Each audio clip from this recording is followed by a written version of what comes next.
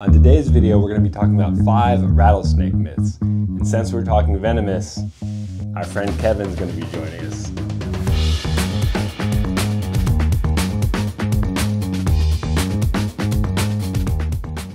But Willie, why are we talking about rattlesnakes right now? Well, I'm glad you asked. Because in Southern California where I live, it is now rattlesnake season. I went outside earlier today and I saw a ton of fence lizards running around, and I know the rattlesnakes are out too. I just haven't seen one yet. So today we're going to dispel 5 myths about rattlesnakes and hopefully give you a little bit more information on them and maybe even a little bit of an appreciation for them. Myth number 1, rattlesnakes are highly aggressive predators.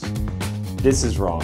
And this is something that I heard a bunch when I lived up in Mariposa, right by Yosemite National Park. I heard stories from a bunch of people about rattlesnakes literally chasing them down a trail. While this is a great story, it is most certainly not true.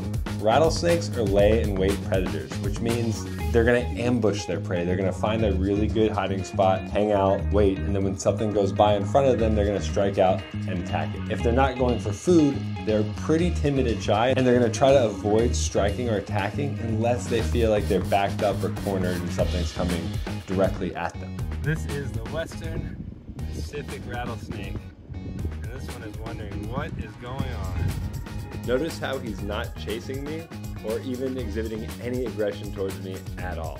He's just trying to get away. In fact, if you're wondering how unlikely it is for a rattlesnake to strike you, even if you step on it, this guy Cale Morris, and I don't just like him because his last name is the same as mine, he published this study where he rigged up a fake leg and he stepped on rattlesnakes to see what they would do. Of 175 rattlesnakes that he stepped on, only 6 of them struck the leg's boot and only 3 went into coil position. I can't do the math right here, but I know that's a very small percentage of snakes. In fact, I was climbing one night with a group of friends. We were climbing Royal Arches under a full moon in Yosemite. Amazing climb. Got to the top, we're hiking off, it's probably like 1 or 2 in the morning, and we're going down like a little ski slope, and we have headlamps on, and I'm like 3rd or 4th back, and I look down and my light hits a rattlesnake in the path. The 3 people in front of me had walked over it, it hadn't struck, it hadn't rattled, it hadn't done anything, it was just quietly being there. I made the mistake of saying, oh look, a rattlesnake, because I thought it was cool. And my friend in front of me literally jumped. I've never seen a human man jump that high that quickly, but it was pretty impressive. The snake didn't do anything. It was just chilling. It was just looking at us like we were a bunch of big, dumb mammals. It's not trying to eat us. We're way too big, and it doesn't really want to waste energy and effort on striking at us unless it feels like its life is in danger. Myth number 2, the rattle on a rattlesnake means they are about to attack. Like William Wallace charging into battle, that rattle means attack.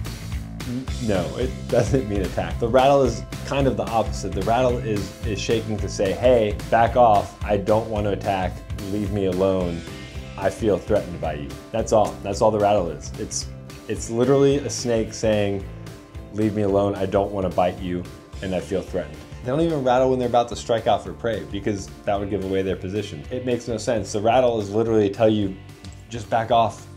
I'm freaked out, easy.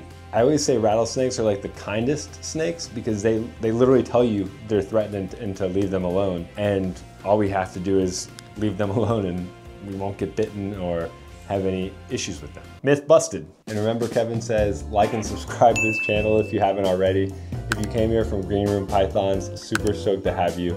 Just getting started. We're gonna try to put out videos pretty regularly with our animals, with Bob out herping, who knows what else. Okay, back to myth busting. Myth number 3, the babies, like Kevin, are more dangerous than the adults. This is the most common myth I always hear. Guess what? It's not true. Look at this little guy. It's just too much. So many interruptions. Kevin, for instance, he is a juvenile. He is not full grown. Oh, he's about to poop on me. You're about to poop on me, bud? Maybe we'll put him down for a second before I get a beaded lizard poop. Kevin's the only one of my animals that ever poops on me, and he does it with some consistency, so we'll try to avoid it while we're filming. But like I was saying, Kevin, as you can see, he's a little guy. He's gonna be like 3.5 feet when he gets bigger. Mexican beaded lizards are the largest venomous lizard in the world. Put an asterisk on that. We'll talk about it in a different video. But when he's this size, his venom glands are also smaller than when he's 3.5 feet. I promise you, getting bit by a small snake with smaller venom glands, you're gonna get less venom, which is better than being bit by a full-size snake, full-size fangs, and getting a much higher venom load. You'll hear things like baby rattlesnakes can't control the amount of venom they can inject, and that's why they're more dangerous, but not true at all. Oh, hold on, Kevin is going on the run. Well, he's just crawling across me like I'm a human jungle gym, so that's definitely a thing. Look at him, such a scary, venomous monster. Myth number 4. Kevin, you're supposed to face the camera for this. Myth number 4. I tried to do a whole myth with Kevin, but he's too busy wanting to explore everything. So let's talk about venom. Rattlesnakes are nothing to be messed around with. They should be respected. Their venom could very much kill you or seriously injure you in a way you do not want to experience. But that's not to say all rattlesnake bites are going to kill you. More likely than not, if you're in good health and you get to a hospital and doctor and get anti-venom and everything quickly, chances are you're not going to die, but you are going to have a very, very painful, horrible time dealing with it. Unless you get a dry bite where there's no venom injected, which also happens. They're not these deadly killers that are out there to assassinate you with a single bite. So get that out of your head. Not true. Kevin is running amok over here. Look at this guy. Bud, what are you doing? You're just hanging out, doing whatever you want, right? You think you can just do whatever you want because you have those big claws? Look at those. Come on, come on. You're like a little lanky teenager, huh? Myth number 5. Rattlesnakes are useless. They're just venomous snakes that could hurt us and we should kill them. This is a terrible myth, and if you follow this channel, you know this is not true. Don't harm or kill snakes. It's never called for. Rattlesnakes play a vital role in the ecosystem, keeping rodent populations in check, among other things. Removing them or killing them can mess up the ecological balance. And a lot of rattlesnakes, like the Northern Pacific rattlesnake that we had up in Mariposa, where we had our goat farm, they actually have a pretty small range where they live. I don't mean like the species has a small range, but I mean like each individual rattlesnake has a fairly small area that it lives in and returns to, and it kind of stays there. So if you kill that snake or remove it, it's gonna throw the balance of that area kind of out of whack. Worst case, if a rattlesnake is somewhere where it shouldn't be, like around a house, especially with kids or small animals, you don't need to kill it, just have someone relocate it. There's plenty of people. There's actually a wonderful person who I've been following on Instagram, Wrangler Bruce